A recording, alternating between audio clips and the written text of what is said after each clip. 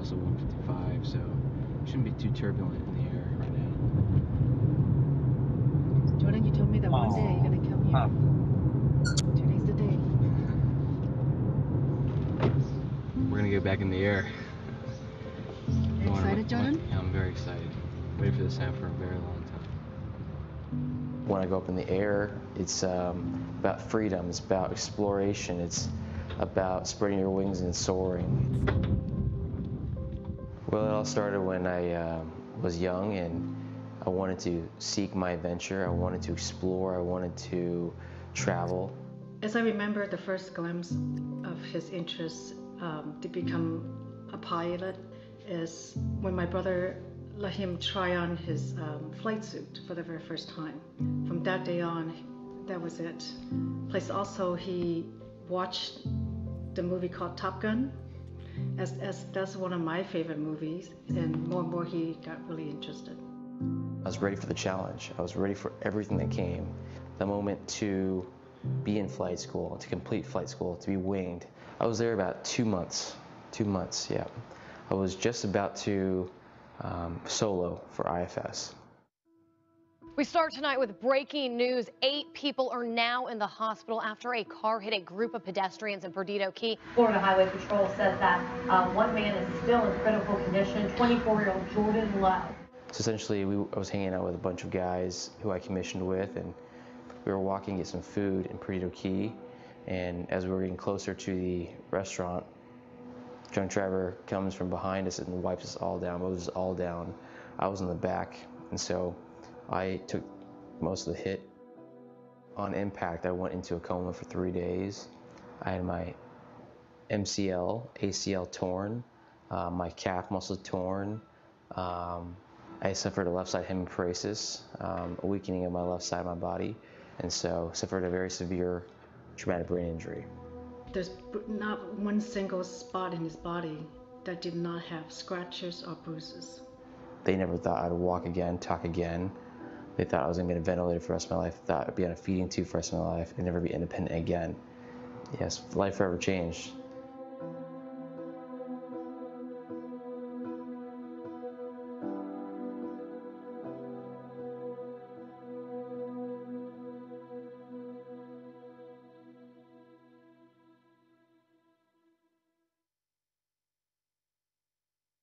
And I know that for a fact that he wants to live.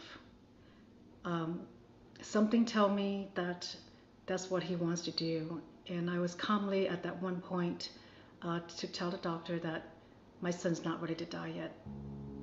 And from then on, that night, my father next to my bedside witnesses my arm move. And the nurse calls the speech pathologists, the surgeons, the doctors, and they all come rushing in. Jordan, if you can hear me, give me a thumbs up. Nothing happened. Jordan, if you hear me, give me a second finger. Nothing happened. And then she said, Jordan, if you could hear me, give me the bird. And so I guess I knew what that was in a coma. I flipped them all off. Doctor said he responded to a command. We got a response. All options of pulling the plug are off the table. And from then on, I lived. So this jacket was gifted to me by my command, and all their 8 guys that were hit with me wanted to come up with a call sign for me. They bring me this jacket. They said, hey, this is your jacket, and it has your call sign on it. And, I'm from Phoenix, Arizona, so they handed it to me, and they said, your call sign's Phoenix. And I'm like, get out. Like, have we not gone through enough? You're going to call me Phoenix because I'm from Phoenix. And they're like, no, because you're gonna rise from the ashes. And it's been fitting. It's been the mentality of, the mentality all along in recovery. Your injury incinerates you to a certain point where you are left in ashes. It gave me a spirit in which that I'm gonna fly again. I'm going to get up out of this pile of ashes, my own ashes, and I'm going to make a life that I want to live, a life that I want for myself. Okay, go ahead and lift up that left foot. Pull up, pull. Thus, I was in a wheelchair and bedridden for about 16 weeks and not walking. Today is August the 6th, 2017, and Jordan is walking by himself.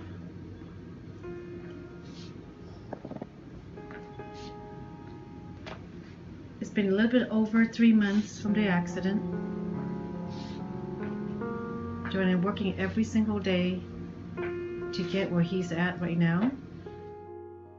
I cannot explain how you never give up. As my nephew, as a fellow service member, you are what this country's about. So, exactly. Yes, yeah, I was told I would never walk again. But that was the time I checked something off my list, a big one too. Stretching like little quads. Marty Party, that's what he's called. Oh God, yeah, Marty Party was my nickname. With long hair. No, skateboards. No. We're not talking about my high school days. Not talking about my long hair or skinny jeans. Obviously, when it happened, I was completely devastated. Like, I've never been so devastated in my entire life. But I knew deep down, somewhere within me, that this is just a hump in the road for him. It kind of pretty much, it sucks, but he's gonna obviously get better from it. It's the way I looked at it. Like, it's almost like it didn't happen. I mean, it's, he's walking like it's never happened. He's recovering at a substantial rate. So, thank you. Always. Brother. Love you, dude. Love you. Even though you go to U of A. They said I'd never walk again. They said I'd never talk again. They said I would be on a ventilator feeding tube for the rest of my life. They thought I was going to be a vegetable, and clearly not. I believe it's fueled by my desire to serve and my desire to return to a life in which I had worked so diligently hard for. This is, why I joined the Navy, to be around this kind of culture and see those planes take off, to see those guys and girls in the cockpit. That's where I want to be. I went into a coma wanting to be a naval aviator. I woke up wanting to be a naval aviator. Nothing has changed.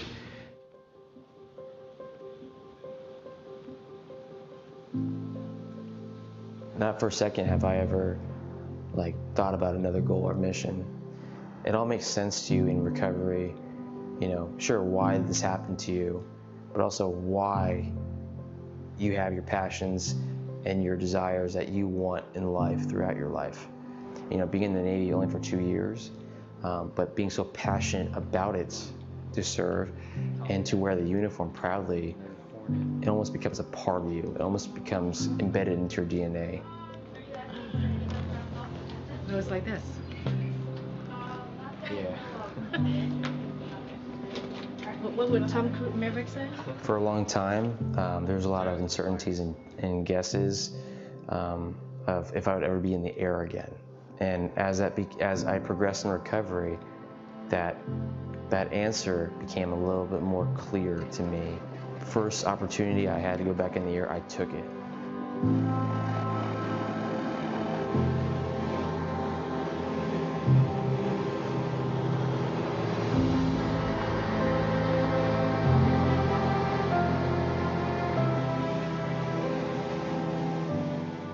It was a sense of freedom. I left all my worries and concerns on the ground, and I went up there and spread my wings. It reminded me a lot of my time in Pensacola, flying out there, and it's a position in a situation I wish and I worked so diligently for to regain.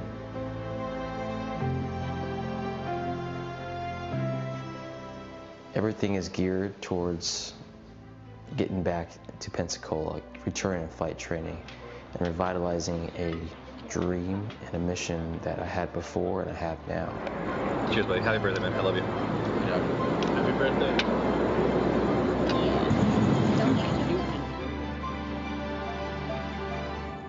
I believe I have a greater sense of mental fortitude now than I did when I was there, and to cherish every moment and to live life to the fullest. It's a cliche saying, and I've heard it 1,000 times, but I never really knew the worth in that saying, because you don't want to get kicked off the mountain before you really realize that statement is true.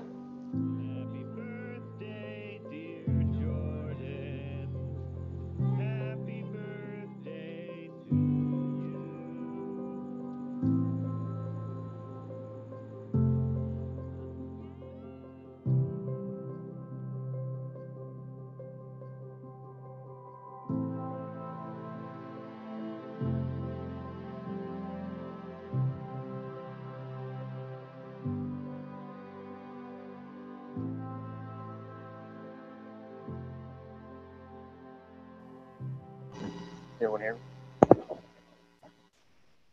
Every single time I see that documentary, it's like a mile marker. Like, oh, it's 3 years, 4 years. It's like, wow. So good morning, everyone, ladies and gentlemen. I'm Lieutenant Lowe, and today I have the privilege to share with you all of like my journey to fit finding. Those 3 letters, although very, a lot of words, common English, though that they are 3 letters, its meaning symbolizes something far greater than ourselves. That is, serve.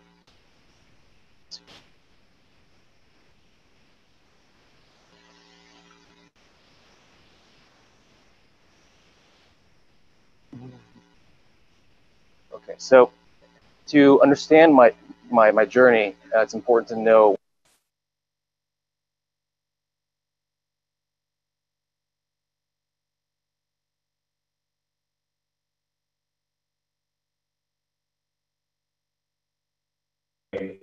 a lifelong dream, and that is becoming a radiator. It was one of the happiest days of my life, commissioning, raising my right hand, and being a part of a heritage and a tradition from then on. Afterwards, I started heading down to Pensacola, otherwise known as the cradle of naval aviation. And as a history buff, I was thrilled to follow the same footsteps as some of history's most courageous. You got John McCain, you have Neil Armstrong, John Glenn, and the list goes on. Jim Lovell, and I was ready to start my career, ready to really be a part of it all. And I did my IFS training in Foley, Alabama with Lightning Aviation. Have a little bit of sound on the Zoom. Can you move the mic up and see if that helps? Yeah. Yeah. We can give you the hand. Is better? Can you guys hear better? Say something. Testing. Testing 1, 2, 3. And here now, they say. Good.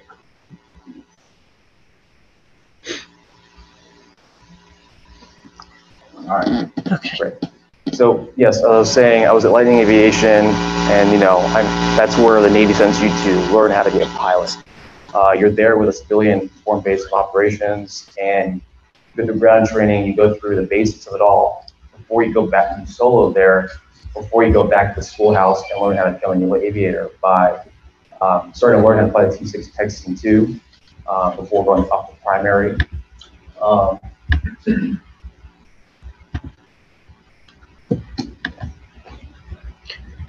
I'm sorry, Lieutenant, we're working through those. It's not wanting to progress on the shared.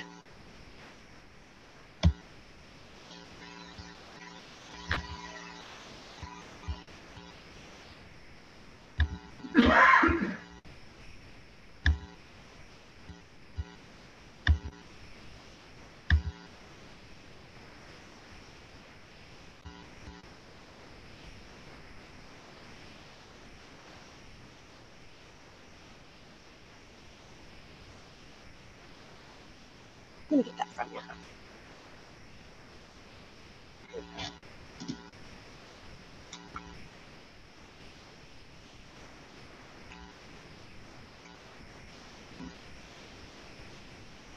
Alrighty. What's that? It's not working. They died. It might be dying. Might not have made it.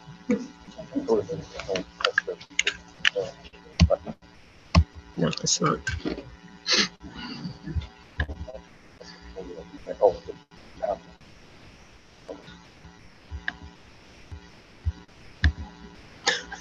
Why is this not working?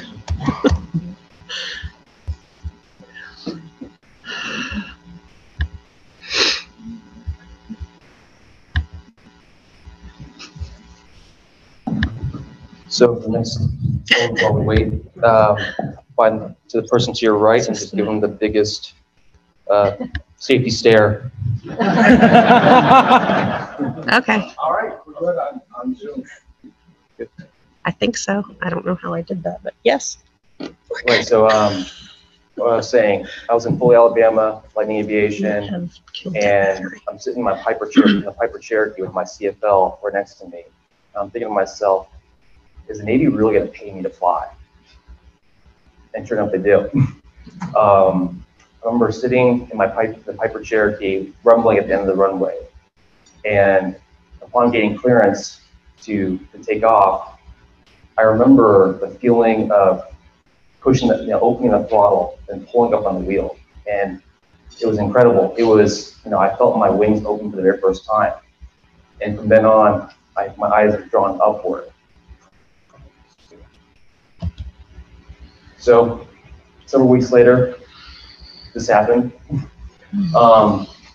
It's life came out of the blue. Life happens. I just completed my verbal check ride before scheduling the solo the next day.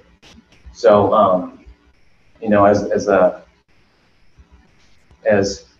as a picture well describes, it was a lot to go through. But it just it's been a process for sure. When I would like to say, when you're a millennial, when the first thing you wake up from a coma is you ask where your phone's at. And so, now I would ask my mom, my dad, my sister, and friends who are my oasis, because I recognize them after coming out of a coma. Where's my phone? Hey mom, do you have my phone? But, oh, your dad has it. Dad, do you have my phone? Oh, your sister has it. Sister, so on and so forth. Little did I know that they were trying to keep my phone away from me. My uncle had posted a viral post explaining the incident that occurred that night. And I realized once I got my phone back what they were sheltering me from. And so when I got my phone back the very first time, turned it on, floods of messages, text messages, voicemails, notifications came flooding through. And I realized when I opened up Facebook that I started staring into the bloodshot eyes of a man with a beard and long shaggy hair, sitting next to my photo of the happiest day of my life when I commissioned Navy officer. I realized at the time what happened. I felt like I was sitting in the middle of a mad sea, but I hung on to two questions that has guided me since. One, am I still in the Navy? And two, am I still in flight training? Out of everything I could have thought about, those were the two things that I held on to. And those two questions, like I just mentioned, have guided me to be, to rehabilitate, to be found fit, to stay in the Navy and still want to make this a career. It's just, and also to the picture on the right, those 7 sailors, shipmates of mine, were also hurt with me. We were all 8 of us were walking that night. It's been a journey. So rehab begins. So I was frail. I was in the frailest state of my life. I was so frail that my entire left side of my body was so weak I couldn't even use my hands or feet. As the picture on the left shows, my trunk was so weak I couldn't even sit up in a bed without any support. And actually, that was a milestone right there, where the nurses, I'm not holding him, I'm not touching him. He's sitting up by himself. I've had to regain everything, from time, learning how to put pants on, from learning how to just walk, implement proper gait patterns, to run and whatnot, regain the use of your legs and your hands. I was told from the get-go that doctors were saying, it's impossible to regain everything back. But I've been fortunate to be able to do so. I remember nurses and doctors would tell me when I'm making the rounds, it's okay if you don't want to be if you don't want to stay in the Navy, if you don't want to be in flight training still. And I thought to myself, why wouldn't I want to?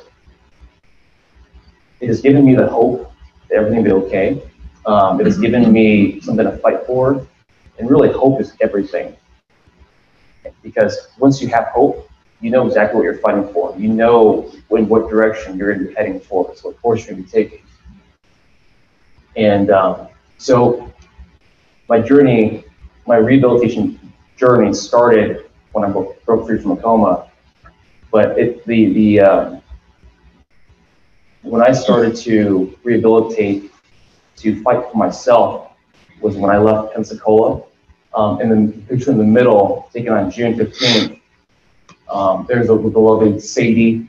She's a golden retriever that will go out and greet other planes coming in, taking off out of a Innis jetway in Pensacola. She's a local icon. I had the privilege of her, waiting in the office I departed, and the Navy had arranged for an Air Force medevac. Picture on the right, and coincidentally, their crew flew under the banner of Phoenix. So I saw on the patches on the shoulders, which was pretty cool. And next slide, please. So then I landed in Moffett Airfield in Palo Alto, California.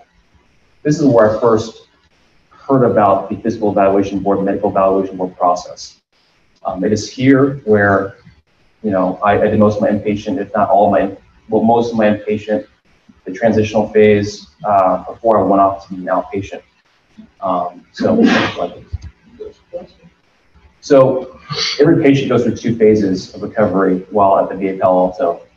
So the first one, you're inpatient. You're in the 7D wardroom, where you're in close proximity to all the nurses, the doctors. They keep an eye on you to regain your ADLs, your activities of daily living, before you can go on to the transitional program P-TRIP, which integrates you back into, integrates you back in society, but also kind of gets you back on your feet. They focus on more independence. And so, as you can imagine, there's been lots of tough times, many tough moments, and just me being able to, many tough moments. As you can see in the pictures, I'm in PT in some form of fashion. My first milestone that I set for myself was to walk. And I remember at night when, after the nurses would come in, take my vitals, turn off the lights, I'd actually get out of bed and I would actually walk alongside my bed rail, try to get the feeling in my legs again. And, you had to go from, you had to progress up with Randy in the second picture here, with manual control facilitation, helped me restore that gait pattern to using the exoskeleton, which you almost feel like a cyborg. It's like it moves for you. You kind of you're like, all right, I'm along for the ride kind of deal. And the last photo, which is the day they put me on a treadmill. So I remember vividly the day I started walking. So I tried to incorporate similar, workout routines as I did prior to. I would go to the gym every single day. The gym was really the PT clinic. And they had put me on the treadmill on a Friday. And of course I go back on Saturday and I walk in and I wheel myself in a wheelchair there. I said, hey, can I help on the treadmill? And the PT's like, yeah, your wellness dream. Yeah, no way. Because you haven't been cleared yet. So I got on the arm bike, I started pedaling, just standing up. And I thought to myself, my gate belt's in my room and my mom's in my room. My mom's always kind of like, you're getting in trouble here, like all the time. But I wheeled myself back into my room. I parked my wheelchair at the very end of my bed. And I dramatically got up. I said, Mom, can you put the gate belt on me?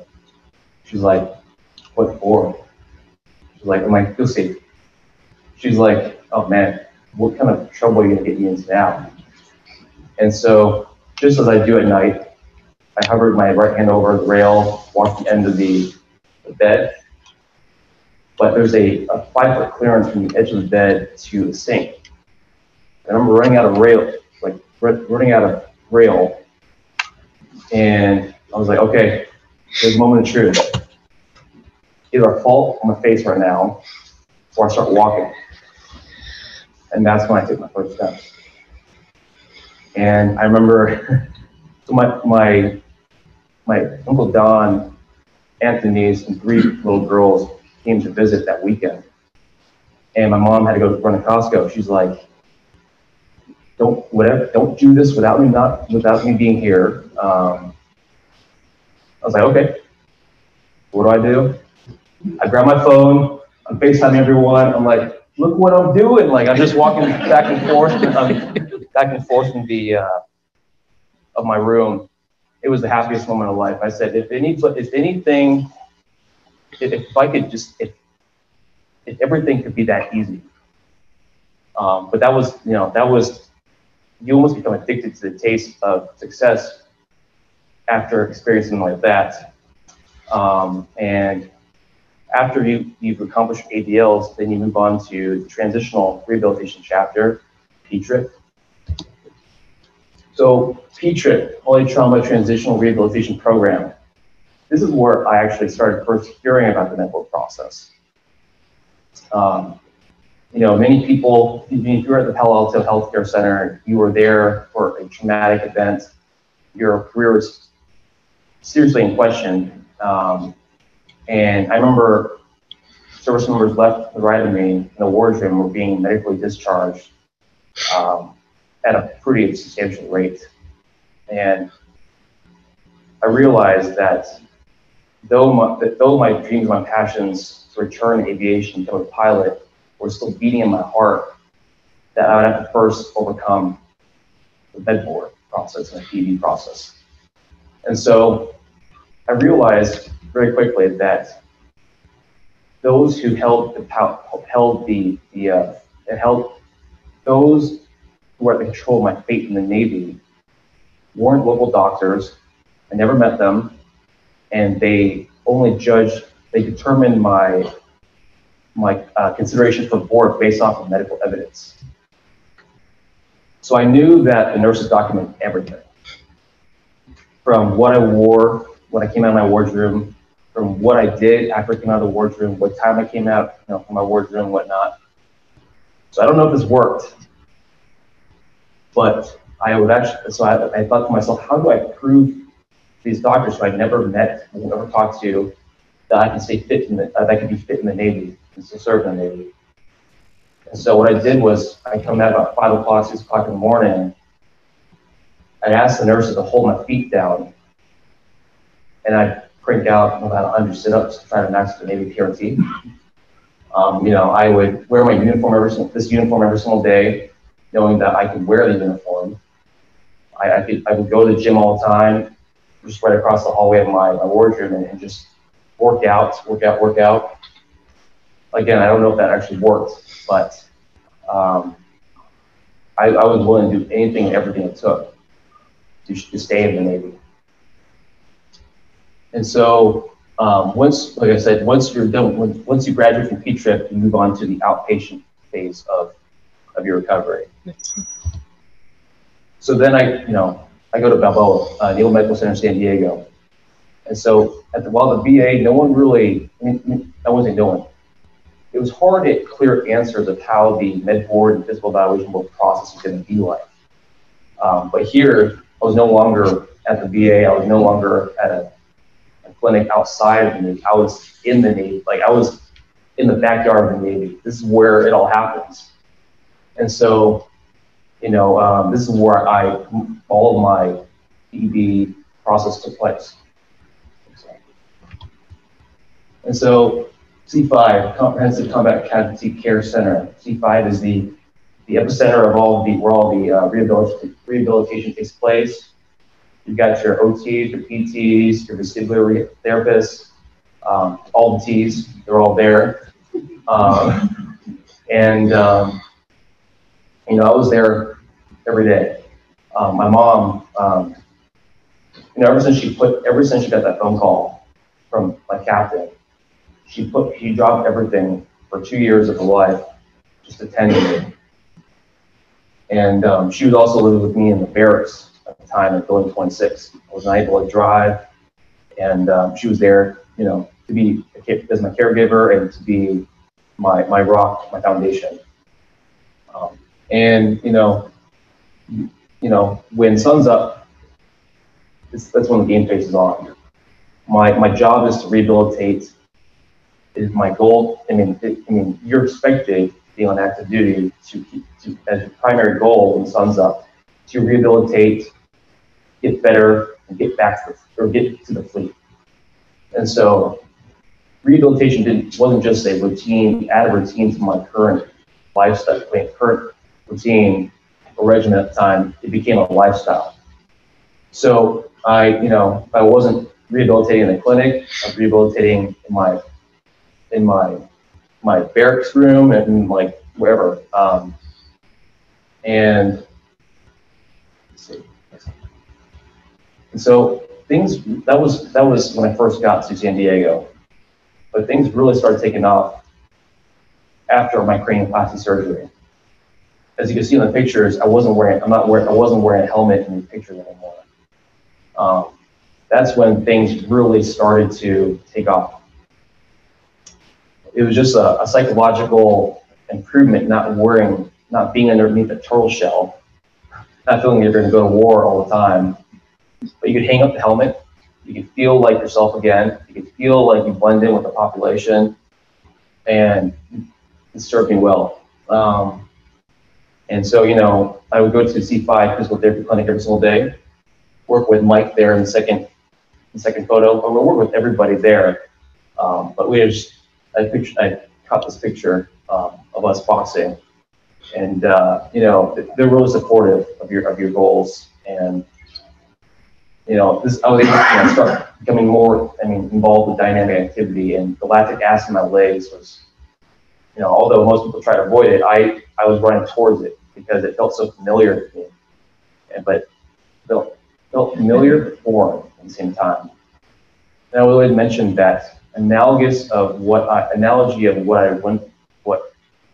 most of my journey has encompassed is having to regain all the use of my left side of my body, is like as if a grown man was trapped in a baby's body, because you have all these memories and all this knowledge of what you could do and you were able to used to do, but your body's not letting you do it.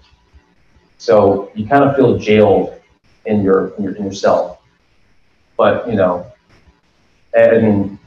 although it's a struggle, but there are a lot of rewards that come out too. A lot of good feeling, like I had accomplished this. The short-term goals build long-term leaps and bounds, and before you know it, then you've come so far. And so, on the picture on the right, we worked together as a team to have me be able to meet certain Navy standards, like PRT. And so, in November of 2018, I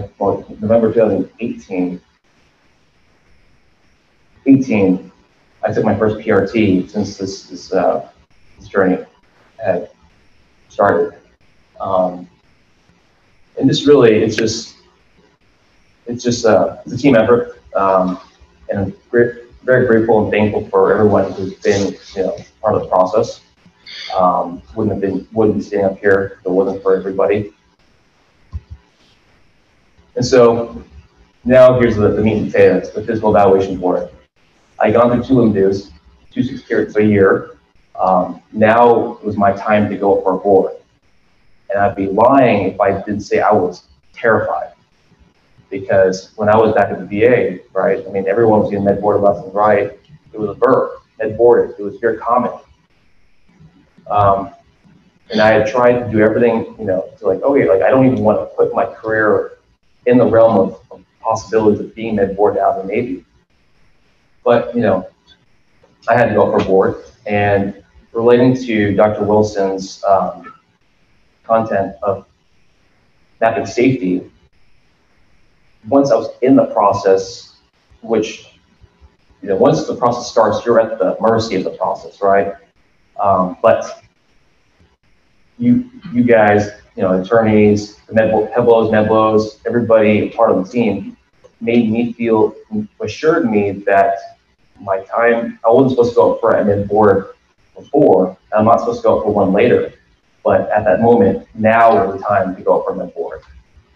And you know, when I got a hold of the first narrative summary, I was jaw dropped in disbelief. I couldn't believe what they were saying about me, what I couldn't do. I took that narrative summary, I walked it over my PT, I said, they're saying this, they're saying that, let's demonstrate that I can do this. And so that picture, they said I couldn't climb a ladder. Then there was, hey, there's a mountain wall right outside. We can climb, you know, climb that's about 40, 50 feet high. Then, you know, it was just, I wanted to stand so badly. I tried, and I didn't want just medical notation to dictate my fate.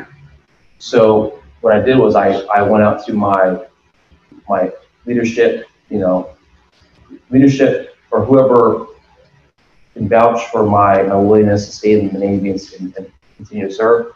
And I reached out for letters of recommendations because I believe that letters of recommendations provide that perspective that medical notation can't, the black and white of medical notes can't. And so I remember when I went to go, I walked my package over for submission to Mark Genovich. He's like, oh my gosh, you got a lot of letters of recommendations. And I told him, that's how badly I want to stay in. And so, yes, gotta give a shout out to my EB team, Adrian Rose, my attorney, Mark Genovich, my Kevlo, and Dee Gordon as well. And I realize how small this community is, and you guys probably all know who they are. But they've been tremendous throughout the process. And I want to throw out the shout outs because I'm truly grateful that I was able to work with them. The title. Oh yeah, that's the animation. Oh. Okay. So yes, we went through the process. I remember those days when I called Adrian, hey, did you get an update? Hey, did you get an update? Nothing yet? Okay. You know, I was sitting there nervous, twiddling my thumbs, you know, kind of like, okay, like time feels way slower. But I remember the call I got on May 21st, 2019, when the results came in. And I felt like I was on top of a mountain, like I was on top of the world. And, you know, Adrian said, you know, you can come fit. And they even better yet, they even let you keep your designator as student naval aviator. And I thought, wow, like, that's wild. And he said, you know, someone will be calling you for you to go in and sign the papers. But, you know, I got on the phone afterwards, told my mom, you know, that, you know, what I just learned. And I believe she was in the middle of a grocery store. She was like, oh my gosh, she like just dropped everything and like, you know, but it goes to show that we've been one team all along. And, you know, I keep mentioning this, but I'm truly grateful for everybody's, you know, cooperation, I mean, just investment in me in the process. And so right when I got that call for that was expected to be called to look out for, I didn't think to put on my khakis. I just got in the car and left. I was like, I better sign this now before they take back the offer. But yes, I was. That was also one of my other happiest days of my life. And so I was found fit. Then I went to the medical readiness office and was found fully fit when the readiness doctor recommended for worldwide assignability. So now I'm fully fit for duty. I've got to do something. I got to perform my duties as the duties of the designator that Hope hold. And so, you know, AirPac was across the bay over in Coronado, Commander Naval Air Forces, and well, Pacific Fleet, and right next to it, Commander Naval Air Forces. And I had an opportunity to work with them, and it wasn't work. I loved being there. I mean, I remember my first assignment, like my J-Rod, my commander, asked me, have you seen Office Space? I'm like, no. Have you seen Super Troopers? Like, no. Like, that's your homework. And so I'm like, wow, it's like if aviation, if this is the kind of homework I'm getting, you know, like, no, but I went home that night and I remember I was like, if this is my first assignment that I've gotten in aviation, that I'm gonna go home, I'm gonna buy them buy those movies on iTunes, and I'm gonna watch them tonight. It was truly it was a remarkable experience being there. I mean, I've never been in the fleet, didn't finish flight training, but I get to learn all this higher echelon, hierarchy, strategic readiness operations, and it was a great time. And right before I departed, so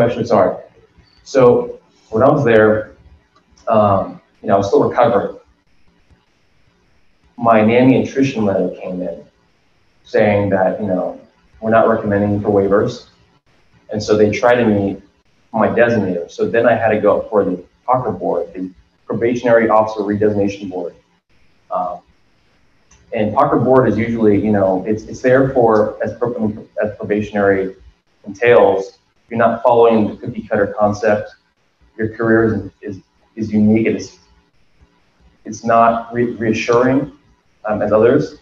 And so it kind of calls for you to move into another calls for you to transfer into another designator or community. So I went through a POCR board, went to 2 actually, and I was picked up by the IP community, the Information Professional community, part of the IWC, the Information Warfare community. That's what I currently am now. I'm an 1820, and even that process was an animal itself.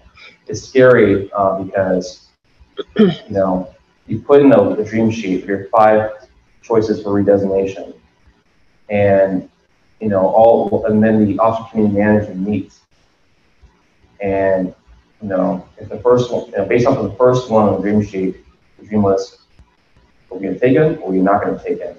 And then it goes down to the 2nd, the 3rd, the 4th, and the 5th. But I'm grateful to be in the IT community now. And as the pictures show, this was taken as my parting gift from AirPac. My commander had arranged for his old squadron to get me up in a Seahawk, and I was like, man, this is crazy. This is a dream. And if that's something I could experience then, and I know what it feels like, and as mentioned before, then you fuse that with hope, then you have everything you need going forward. I live by so when I grew up, my parents taught me 2 things. 2 things to live by. My dad always taught me that everything will be okay. And what he mean by that was, no matter the circumstance, no matter what's going on, you'll always find a peace somehow. My mom taught me that hard work pays off. I combined the 2 to have been holding on to. As long as I work hard, everything will be all right. And that's what continues to push me forward and forward. Because I was, even my most comfortable moments were actually when I'm working, when I am rehabbing, because I know I'm getting better. And it's just, it's been a journey.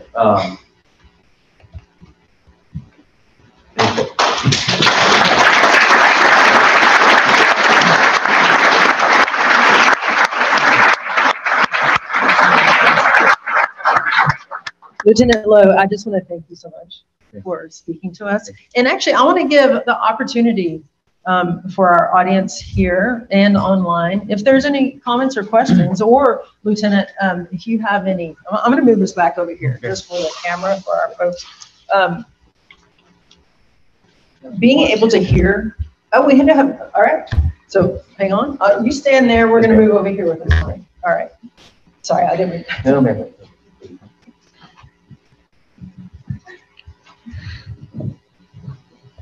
Lieutenant, I'm just curious, did you go through, with medical board, did you go through the LDES process or the IDES process involving the VA? I went through the IDES process. And when you did your VA claim, did you claim everything or did you hold back to reduce the expanse of what I imagine would have been an incredibly long list of medical conditions that you could have claimed. That lady is 25, by the way. Well, I was going to say, I mean, I wasn't hiding anything. I mean, it was all out there.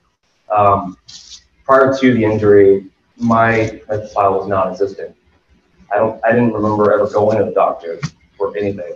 But then, you know, after what it transpired, you know, multiple textbook mistakes, I'm assuming.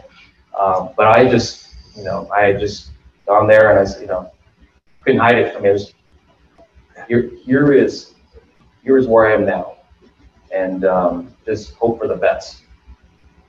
Thank you, and thank you for all the hard work and your willingness to share the details of what you went through with us. Really appreciate it.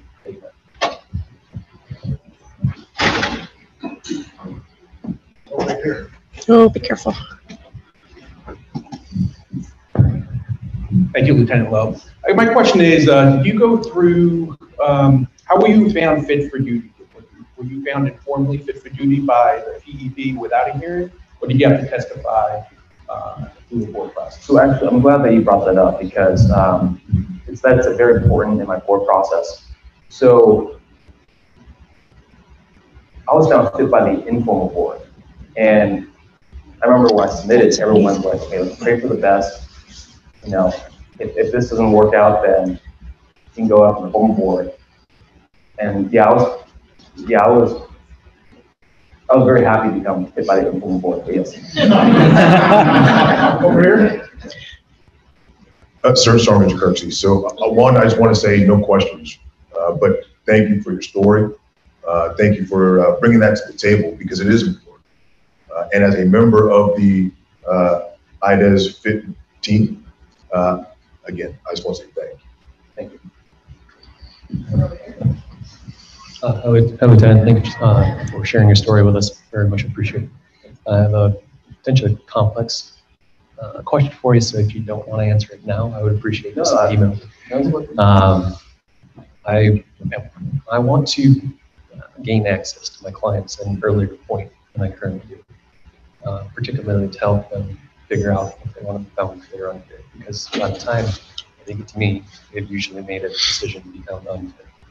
Is there a point where you would recommend that we can insert ourselves in a better spot than we currently do to kind of keep that hope going? Because a lot of times I talk to a client and the hope's not there anymore.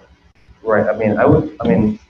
I think most people have their minds made up before they get to the process.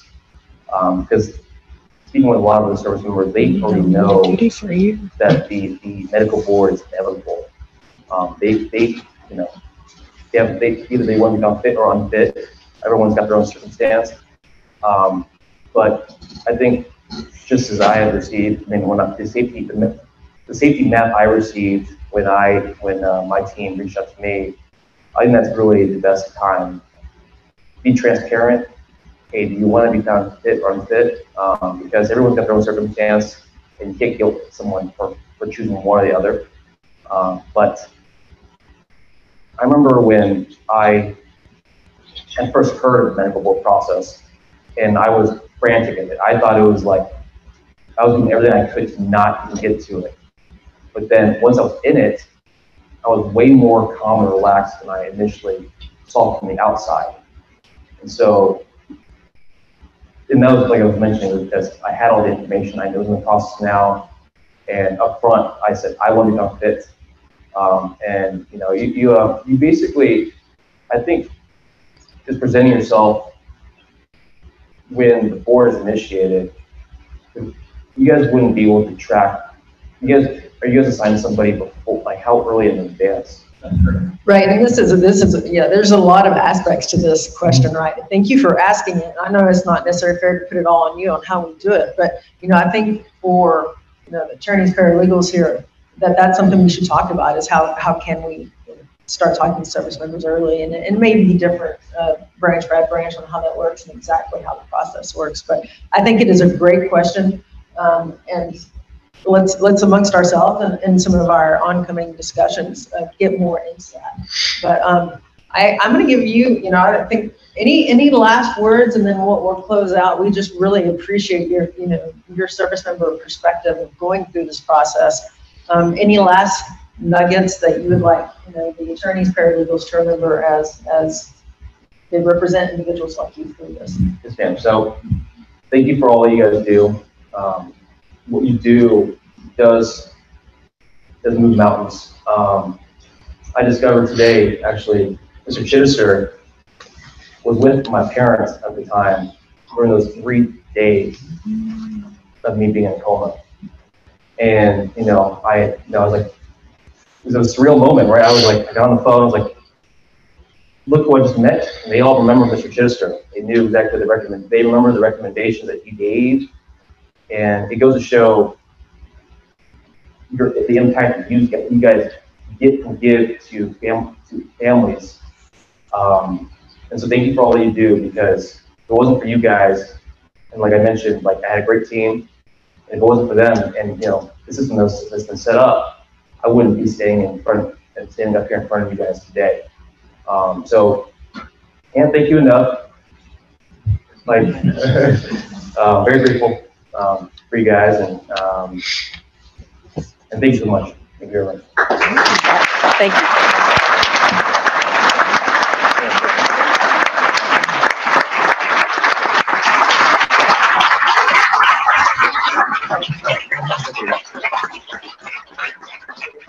Sure.